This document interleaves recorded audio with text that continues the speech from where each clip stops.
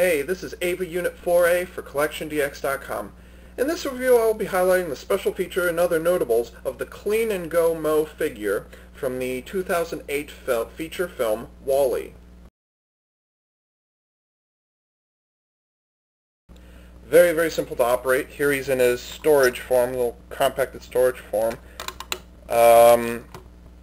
In the movie he does have a storage form where the arms actually slide backwards, and then they fit right up against the bottom edge of his head. But unfortunately, the arms do not slide back and forth. So it looks like it could, but that's as far as you can go with compacting him down.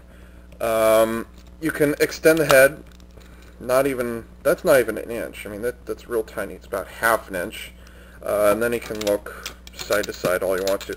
His cheek or whatever it is here bumps into his shoulder, so he can't, or I should say his chin bumps into that, so it's kind of hard to, you actually have to force it a little bit out of the way. The arms can bend up and down only as far as the head will let it, and then they can also extend a little bit, and that's it. That's all the posability he's got in him.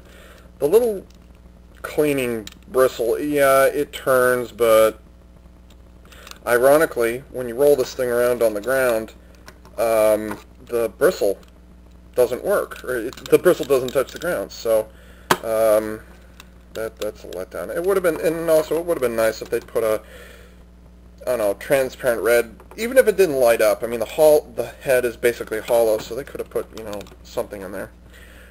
His special feature is that he's got a little brushing, whatever it is. It's getting kind of close to Christmas, so here's some of this flaky artificial snow stuff. I hate this stuff. It gets all over the place. It's a mess.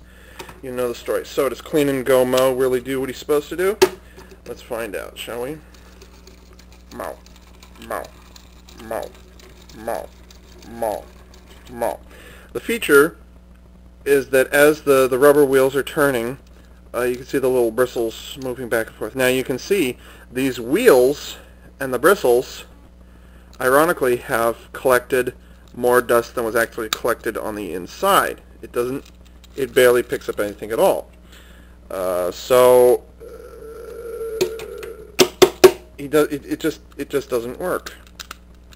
The problem is that, I mean, in this, you know, it should be able to pick up the small artificial stuff. So the problem is, the bottom of his body sits too low to the ground, so it can't pick up anything. I hate this artificial snow. Here, Mo, start cleaning. It's funny to watch the legs, you know, go back and forth, and they have the little bristles. And supposedly this would fill all the way up with dust or whatever it is, but, and then you've got a transparent window in front, so you can actually see the little wheels, you know, running back and forth. But I'm not impressed. I'm not. The only reason I got this guy is just because he's a physical representation of the character, which I don't think any other figures of Mo were made. So for Mo here, I give him a big fat N-O. So this is AV Unit 4A for CollectionDX.com, signing off.